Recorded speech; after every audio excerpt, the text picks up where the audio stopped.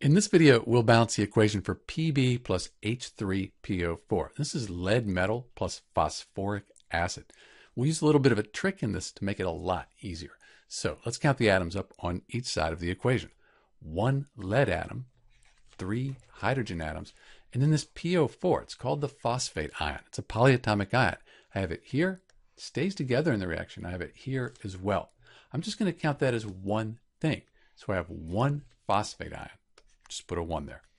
On the product side, I have lead, 3 of those, 2 hydrogens, and then phosphates, I have 2. So this is a lot neater. It's a lot easier to deal with.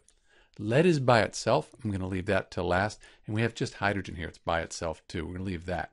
So let's balance the phosphates. If we put a 2 here, now we have 1 phosphate times the 2. So that balances the phosphates. Easy, right? Hydrogens, 3 times the 2. So that'll give us 6 hydrogen atoms. That's easy to fix because I have 2 here. 3, 2 times 3, that'll give me 6 hydrogen atoms. And then the lead, that's by itself. So when I put a 3 in front of it, 1 times 3, it doesn't change anything else. And we're done. This equation is balanced.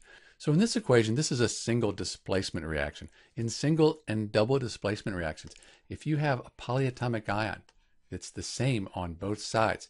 Just count it as one thing. Either way, you get the same answer. This is just a lot faster. And that's kind of important when you're taking an exam.